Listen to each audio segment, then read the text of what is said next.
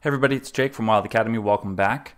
Today we're going to be talking about multidimensional arrays. Now I talked about this a little bit at the end of the last tutorial, but it's the dream within a dream concept that they explore in the movie Inception.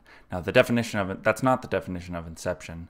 The name comes from them inserting memories into the person that's dreaming. But I thought I should give another example, which is the Matryoshka Doll, or Russian doll, where you put dolls inside of dolls. And I read up a little bit on these. It's actually really cool. It's got a really cool history. So this was the original one that was made. It was made in 1890, I believe.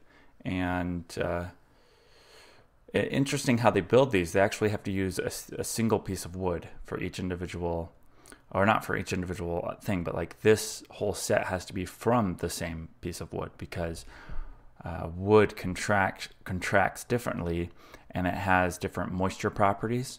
And when you're building them, when you're cutting them out, you have to do that at the same time, so that when you put them all together, if they shrink and expand, they still will fit together.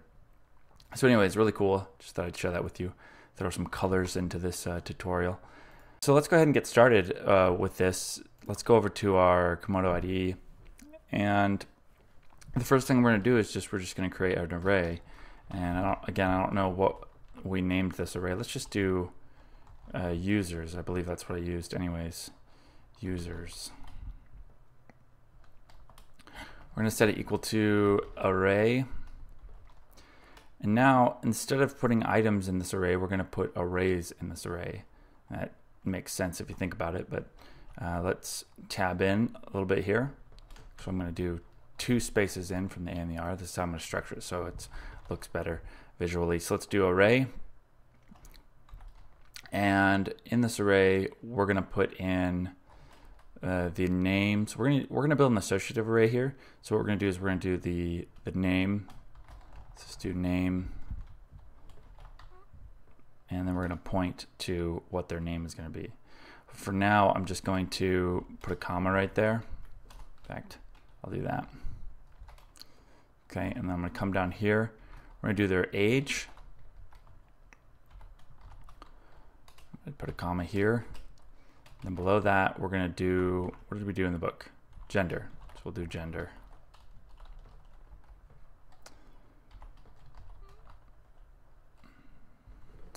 Okay, so from here, we have a single array, and you'll see from these parentheses, like this closes this array right here.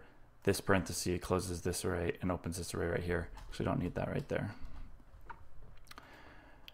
And so now, instead of filling this out, what I'm going to do is, because we're going to be using the same key on each one, I'm going to copy this. I'm going to come below here. I'm going to paste it in, just like that. Okay. I'm going to come down below it. I'm going to paste it in, just like that. All right. In fact, I'm going to add an extra space right here in these. There we go. Okay, so let's get the whole thing in here. All right, so now we have a variable that's equal to a single array, but there's 3 different arrays within it. Okay, so these are your elements individually. So now what we're going to do is we're just going to come in here and we're going to plug in our names. So here we'll just do Kim.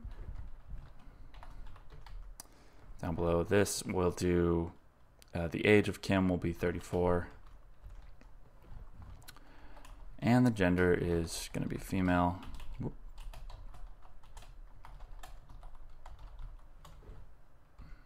All right. So the thing I need to also point out is that you need to be separating these arrays with commas. Just like that, okay? Because you separate items in an array. Remember, if I were to do the number 34, I would separate it, right?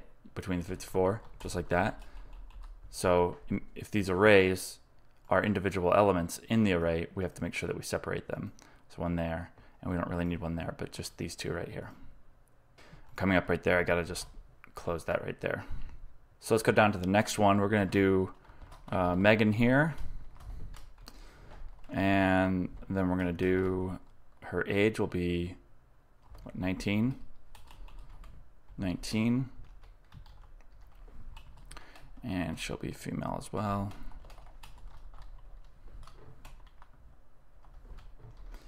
Now we'll come down to the third user. His name is going to be John.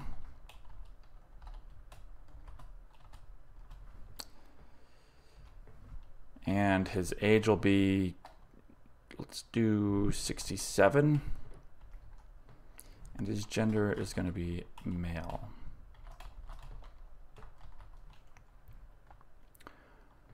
Okay, so now we just need to come down here and add a semicolon at the end of the overall array. So this is the full array in its entirety, and let's come down here and we're just gonna print it out. So print R, and we'll do array or users, that's right. Go ahead and save it and run it. We can pull it up here and we can see how it looks. So obviously an array, and then 0 is equal to an array, and then these are the elements within there. Okay. All right, so if we wanted to target a specific element within the array, we could do print, we could do users here, and we use the index number. Let's say we're going to go for the second array in our list. So we would use 1 here because it's 0, 1, 2. Remember, it starts at 0. We're going to come outside of it and we're going to target age. Okay, semicolon there. Go ahead and save it and run it. You'll see right down here, it's really small now, but it returns 19. Okay? Come in here, we could let's just say we wanted to get the age from the third array to save. Returns 67.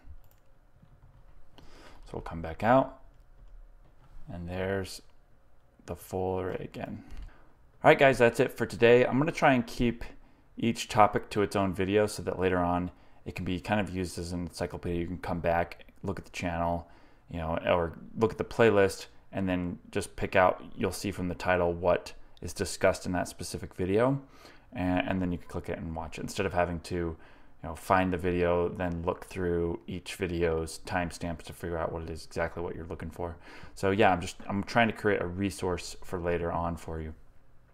Okay, again, my name is Jake from Wild Academy, and thanks for watching. Like the video if you like it. If you have any comments or questions, please leave those down below, and subscribe to the channel if you haven't, and I will talk to you tomorrow, or I guess for me it's tomorrow, but probably right away for you. Talk to you later.